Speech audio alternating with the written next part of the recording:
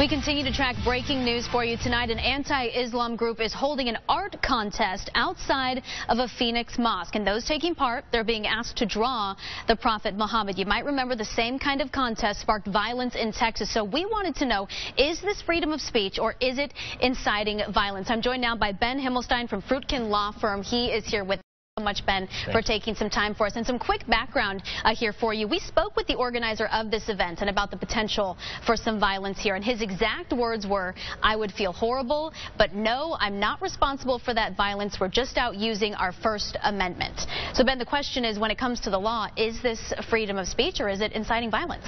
I think it's certainly freedom of speech to go out and talk about your political views and your religious opinions. There's certainly nothing illegal about that, and it's certainly protected by the First Amendment. In fact, the First Amendment even protects advocating violence. It does not protect specific threats to people. So, for example, if the organizer had said, we're going to bring weapons to storm the mosque and shoot a bunch of Muslim people, that probably is not protected first speech at all.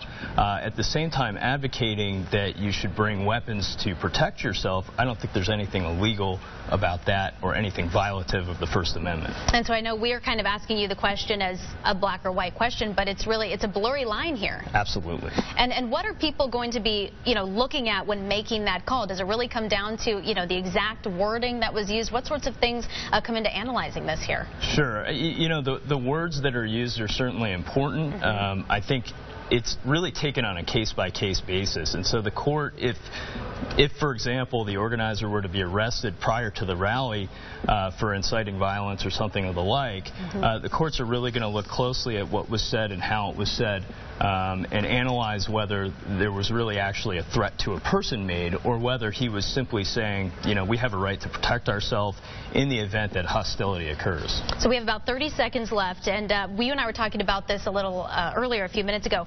There are words being said in person, there are words being said online, a lot of different components here. Is this different based on threats or words that are said in person versus on a phone, for instance?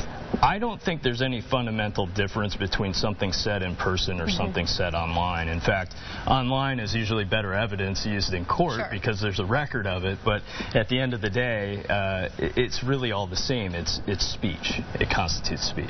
All right, Ben Himmelstein, thank you so much for coming in and giving your perspective on this, and our team coverage continues after this.